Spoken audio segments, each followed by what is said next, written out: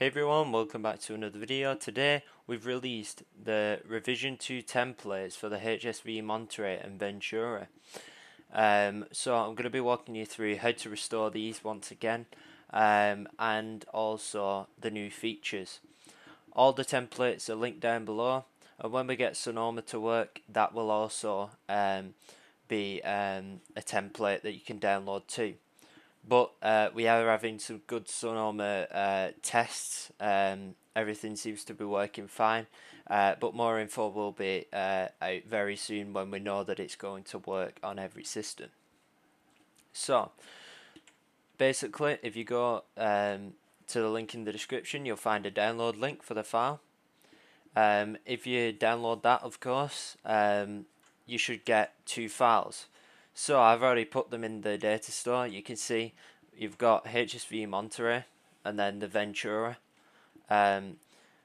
Basically, I'll just show you how to quickly move over a restore file. So let me just get the software open called WinSCP.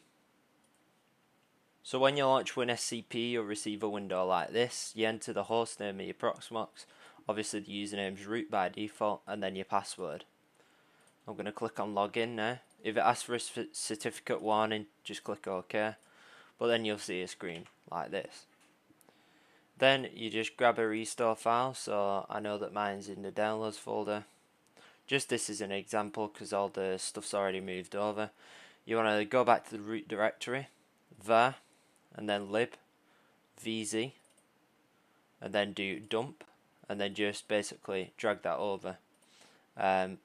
And then that'll drag over and you'll get a progress bar. You can't currently see that progress bar, but once it's over, which it's nearly done now, you can see that's as easy as that.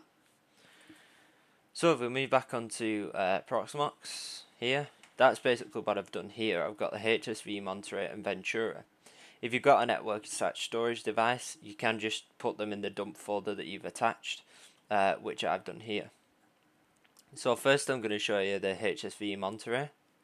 So if I restore that, you select the storage volume you want it to be on. Obviously I've got loads here, you might only have the local volume. The VM ID, so I'm going to put this as 2000, just like it is in the template, but you can do it as whatever. And then set a RAM, so I'll just leave it at the default for now.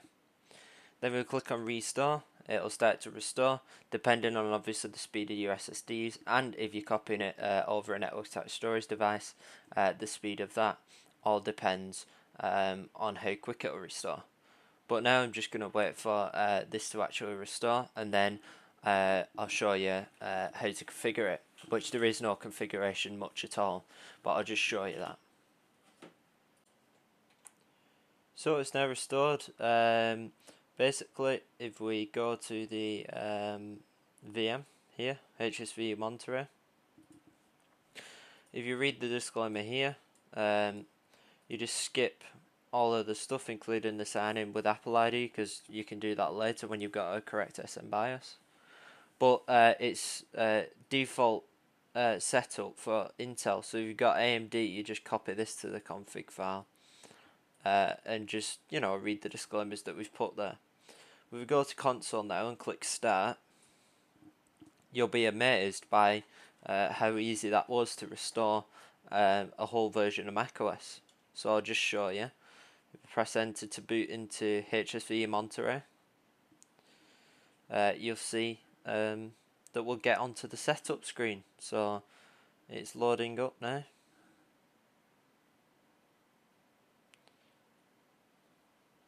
Nearly there. Once that's done, you'll see the HSV Monterey setup screen. So it's nearly there. Sorry for the slowness, it's because I'm running other virtual machines too. But you can see we get the country selection. So I'm just going to go through this in the background, and then I'll show you what it looks like on the desktop.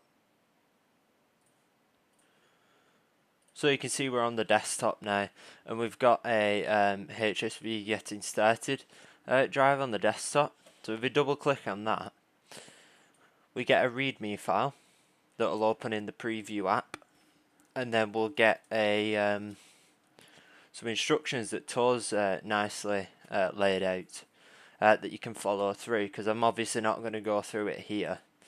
You can go through it in your own time, of course. So that's Monterey. So Monterey is pre-installed for you. All you need to do is that initial setup screen and then read that README file. But Ventura is a bit different. So we've tried our best trying to get Ventura that way, but for some reason it won't.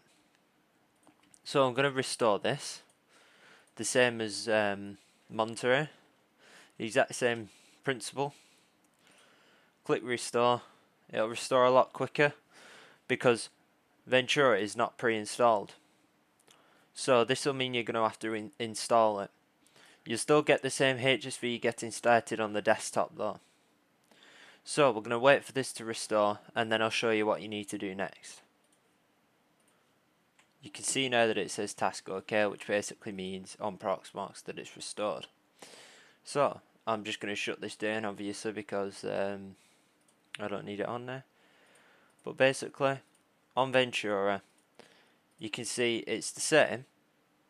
But basically, if we go to console and start up the virtual machine, like you would with Monterey, you'll see that things are a bit different. So when we boot in, you'll see that we don't have that HSV Ventura. We only have the UEFI shell. So if we press enter and press enter again, we'll get a shell actual command line. All we need to do with that is fs1 : / which on a UK keyboard is the Alt-GR key and the hash key. But for US and anywhere else in the world, you just do / system. So I've put S there. If I press tab, if it doesn't do anything, do fs0 : / S, then tab. You see it fills out a system. Do the / again. Library, so L, tab. Core services, so I'm going to do core, and then tab, then boot.efi. Once we've done that, you can see that basically we're booting into the macOS installer. Now, I will walk you through how to actually get the installer up and running, but I won't show you the desktop, because from the desktop and initial setup screen, it's the exact same as the HSV Monterey template. But I'm just going to show you here how to actually format the disks and start installing HSV Ventura out of curiosity. So, you can see we're on the macOS recovery. If we double click into disk utility, and then go to view, show all devices, click the Apple Link Vertical Block Media, erase, give it a name, so I'll just do HV Ventura, click on erase, create the partition map obviously and do all the stuff, and then when it's done it'll say erase process complete. Just click done, close the app, double click on install macOS Ventura. Then once that's done, you have to give it a moment. Click on continue. You might get the spinning wheel of death, don't worry about it.